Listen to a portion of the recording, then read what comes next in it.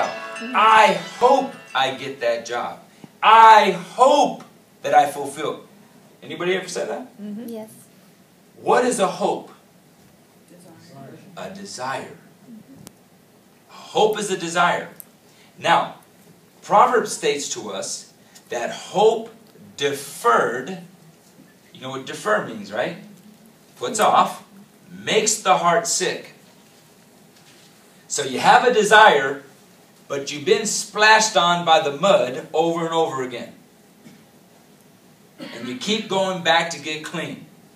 And you come back to the same spot every time and get splashed on again with mud. You go back and get clean.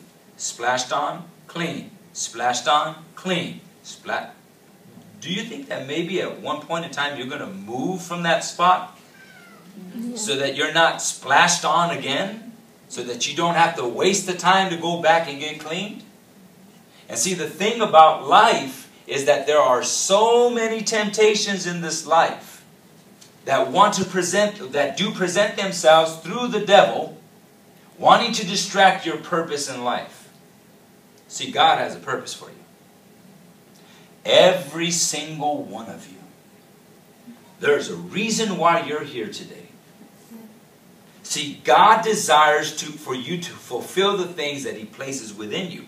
And see, you come to this passion in your life, and you say, okay, well, that was my own thing. You got to remember, everything comes from God. And when you acknowledge that, you invite God to become a partner with you in what your endeavors are.